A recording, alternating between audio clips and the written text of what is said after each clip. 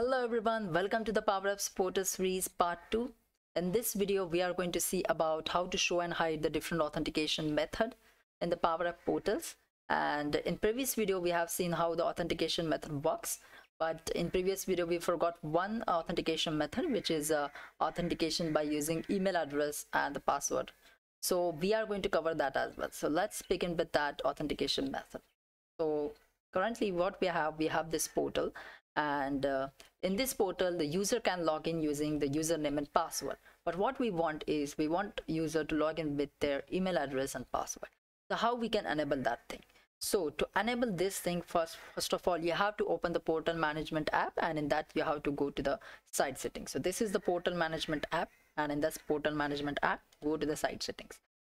Initially you will not be able to see so here what is happening here, a lot of properties are there. If you enable this property, if you want to enable any property, then you just have to make it as a true, and if you want to disable, then make it as a false. So to enable that property of email address and password, we have to add one property which is not added here yet. So if it is added for your site, then you can simply edit that property. If not, then you can use this one. Copy this thing and create the new site settings. In that site setting, paste this, and the website you have to select your website portal and make it as a true, and then save it. Once you save this, clear the cache of the portal. So basically, if you log in with the system admin or web role inside the portal, then you can go to this link _services/about, so that you will find this page and you can clear the cache, so that whatever you are changing here, that will get reflected earlier. Okay, so cache is clear. If I refresh now, see here, username will get changed to email because we have changed the property. We have enabled that property of email. So it will take some time to refresh the page because we have cleared the cache, that's why. And after this, what we are going to do is we are going to show and hide this option, register and redeem invitation options. And also there is one option, but I will tell you later, that also we are going to show and hide. We are going to see how we can show and hide these options.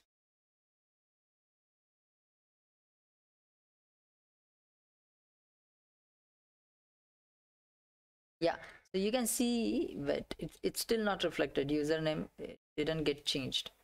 So we need to check why it is not reflecting. First, what I will do is go here again, check this local login by email is true. I need to check whether I already have this property or not. If it exists, then it will create the problem. That's why.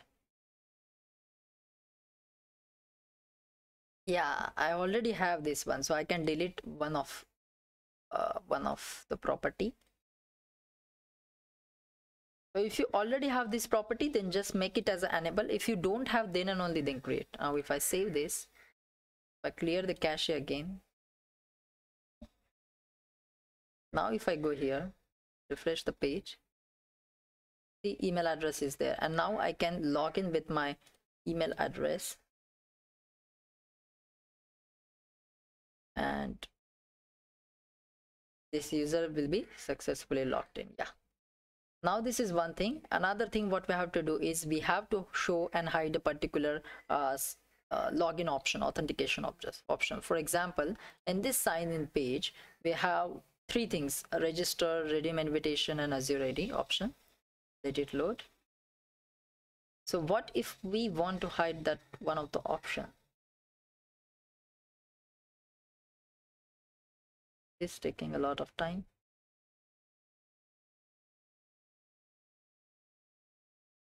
Yeah, so this is the page, sign in page is there. So here we have register, redeem invitation, Azure ID option. I want to hide this register option. So how I can do this? Again, you have to go to the site settings. In site setting, you will find the property of registration. Okay. Open registration, search here like open registration, check that. This one, authentication, registration, open registration, enable. Make it as a false. Save it, clear the portal cache, and then refresh this page. See, the register option is hidden. Okay, now what if I want to show the register option and hide this redeem invitation option? Then what you have to do is again go to your site setting, make it enable. Okay, you want to show that register option, so make it enable.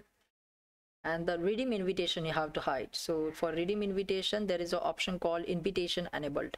This one, invitation enable, make it as a false, save it, clear the portal cache again,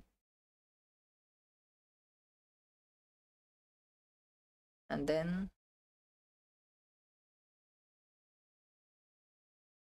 yeah, after clearing the portal cache, then we have to go to this page again, refresh this, and then you will see the register option here and redeem invitation is gone. Now I want to hide this external sign-in as well. Then how I can hide this? External sign-in and then Azure AD button. Then how I can do this? Again, there is a property. Two property you have to do. One is Azure AD authentication is there. Azure AD login enable. This is the property. Authentication register Azure AD login enable. Make it as a false. Save it.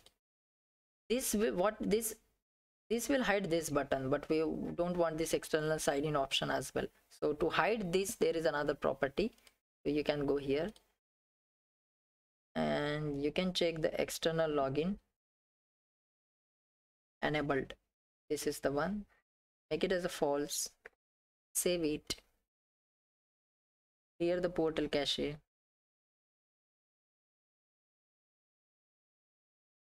Yeah, okay, so our portal cache is clear. So go here, refresh this. Now you will not see this thing, external sign-in and Azure, because we have disabled these properties.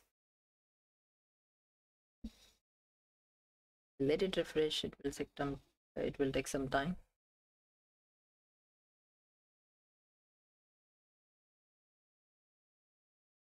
I will add all this property name in my blog as well, so that you will be aware there as well. Sometimes what happens, if you can find the more things on my blog as well that I haven't covered in the video, so my blog will be updated in that case, so you can check that blog as well. See, those two property, external sign-in and Azure AD button, is disabled because we have disabled those two property.